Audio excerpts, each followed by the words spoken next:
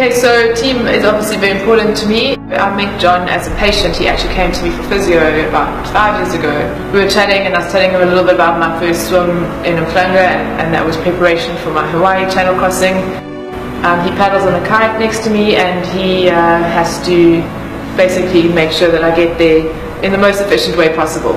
His knowledge of the ocean is phenomenal. He knows currents and waves like no one else I know. His role is safety and navigation, but he's also a fun guy and he's a great leader. So you want someone who's going to take ownership and leadership in a potentially threatening situation, but who will keep a calm head. Okay, so Sarah Houston is now a very good friend of mine, but I met her about 4 years ago.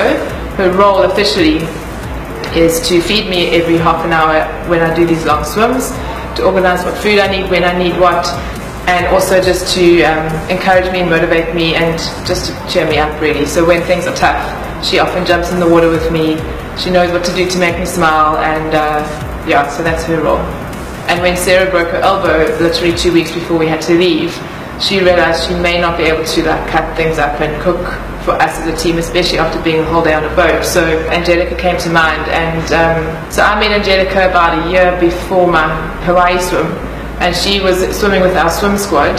I heard that she was really good at massage, and so I went to go and do a session with her, and then she offered to massage me twice a week in my build up to Hawaii. So she helped keep my body in shape. When I needed someone for this Elephant Coast swim, and I thought of her, I was like, that's perfect, because then she can cook and she can look after my body. So, and she just fitted in so well with the team.